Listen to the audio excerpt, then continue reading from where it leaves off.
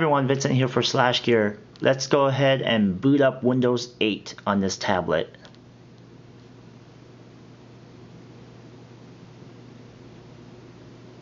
One Mississippi, 2 Mississippi, 3 Mississippi, 4 Mississippi, 5 Mississippi, 6 Mississippi, 7 Mississippi, 8 Mississippi, 9 Mississippi. So Windows 8 boots up in less than 10 seconds. So this is a start screen. You can customize it however you want. You get the time, day, month. You get your battery signal and how much battery you have left. It reminds me of Windows Phone a little bit. So, you know, as we go through, you'll see some similarities.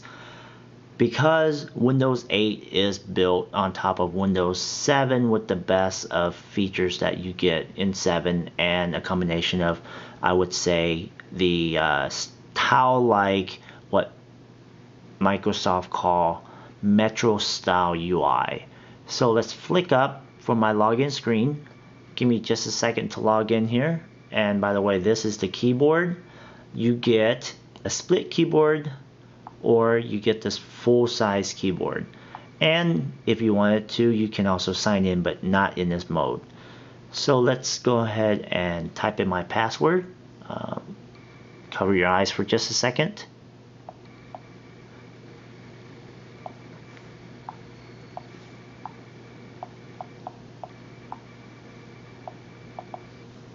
Okay. Hope I typed it correctly. And it's logged me in.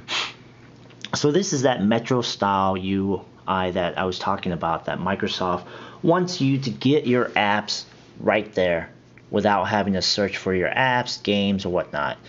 So, for example, if I wanted to see all the news that I'm subscribed to, in this case, I have SlashGear.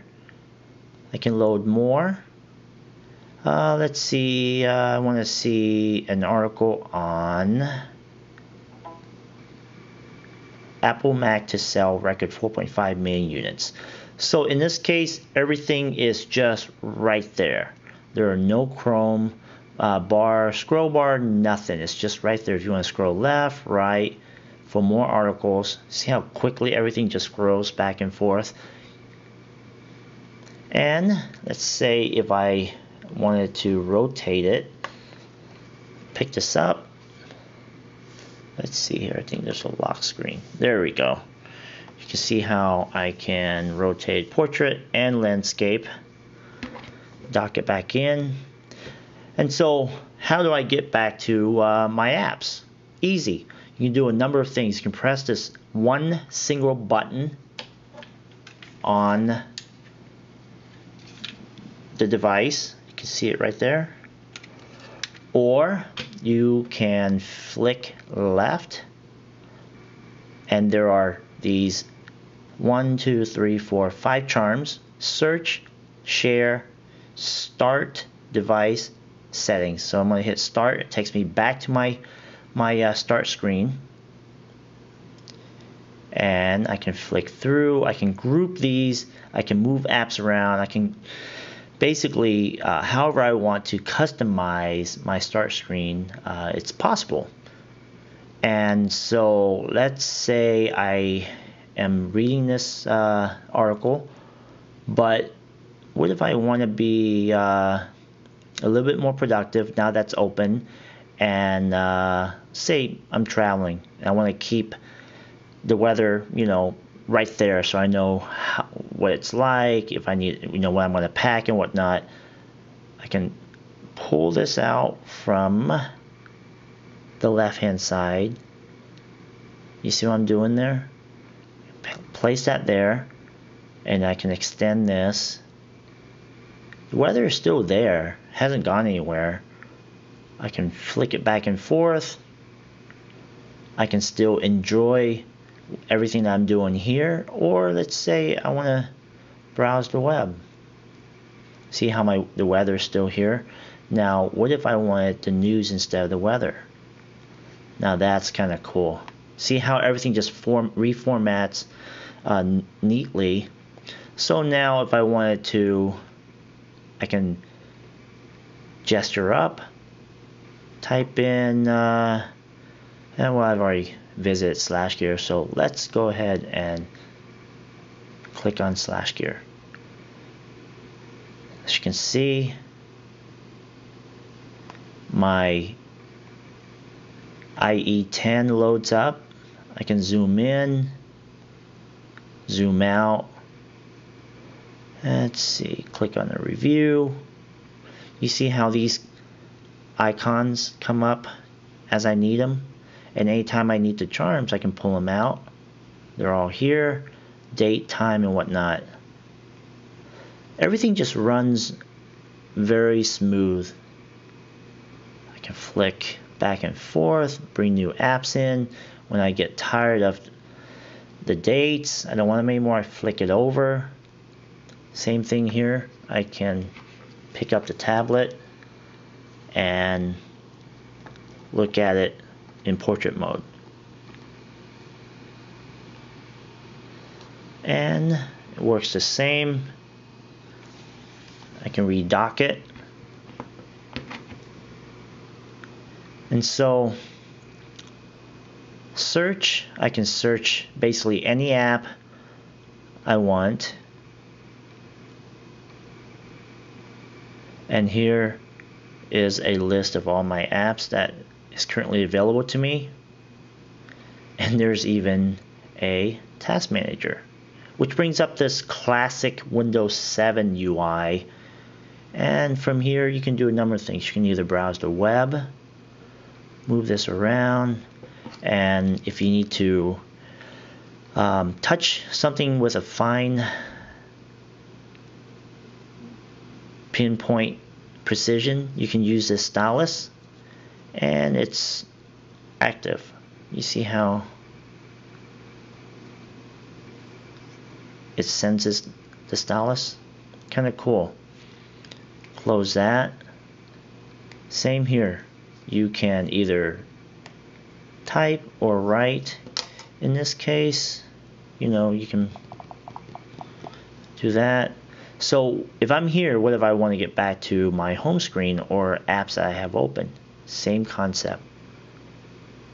Same concept. Works really nicely. Or you can press this home button and it'll take you back home. So any apps that you have can be used to pin to the live tiles. So in this case, all these apps here, you can pin to the live tiles by pressing and holding, but in this case, I don't think I'm doing that right. And you can move it around, press and hold. Oh, hold on a second. Press. Okay, that's not working. Okay, there we go. And I logged into my Twitter account earlier. Kind of cool. Home. Keep in mind these apps are all running simultaneously. So if I want to keep track of all the tweets, I can do that while, let's say I want to keep an eye on the news while keeping tabs on tweets. See, that's kind of cool.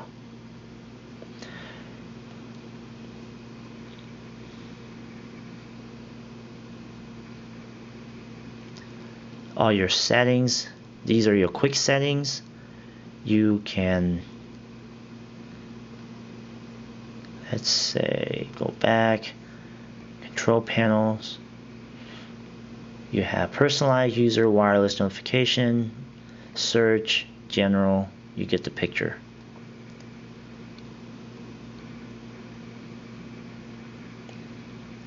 Build sessions.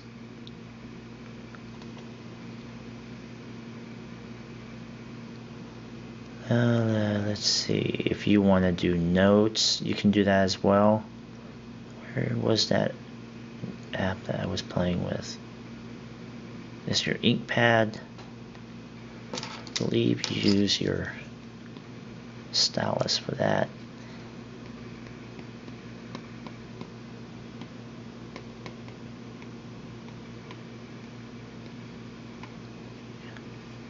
Kind of cool.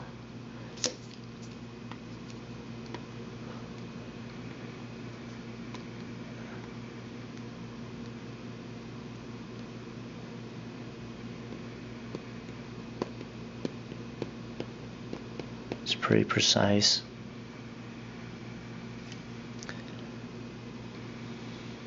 Options, swipe up for options. You can see the UI is very consistent across the board. And that is it for this quick walkthrough of Windows 8.